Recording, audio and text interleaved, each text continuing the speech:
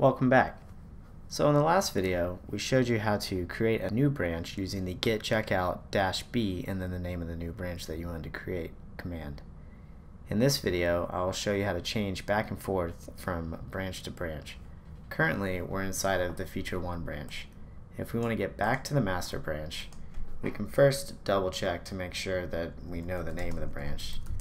Granted, we already know the name and we've already typed git branch here, but just for the sake of showing you the command once more, we type git branch and we see the branches that we have.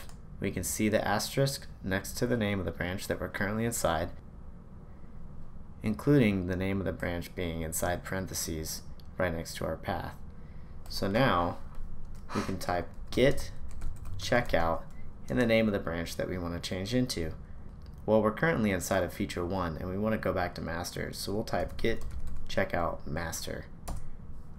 Now we see a message here, switched to branch master, and this is also indicated by the name master inside parentheses next to our path. Now if we type git branch, we can see that master is now green and the asterisk is next to master instead of feature 1. In the next video, I'll explain a little bit more about how branches work.